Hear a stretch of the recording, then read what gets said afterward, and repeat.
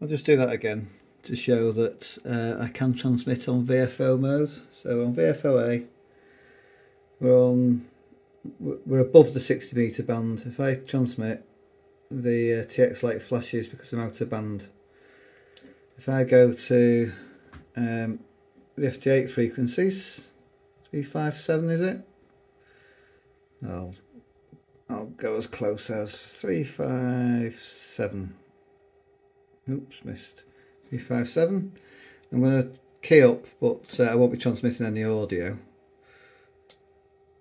And there you go. Steady TX light.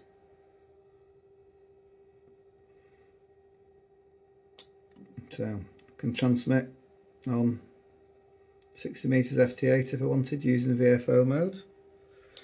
And if I go out of bands, back up to 3.4, probably a quicker way of doing that, isn't there? Out of bands, and then if I go down, let's see, below, I don't know what the band is on 60 meters, to be honest. That's out of band as well. There you go. So as you can see, my radio's not modded. No Mars mod or wideband mod or anything, but it works quite happily on VFO mode on 60 meters.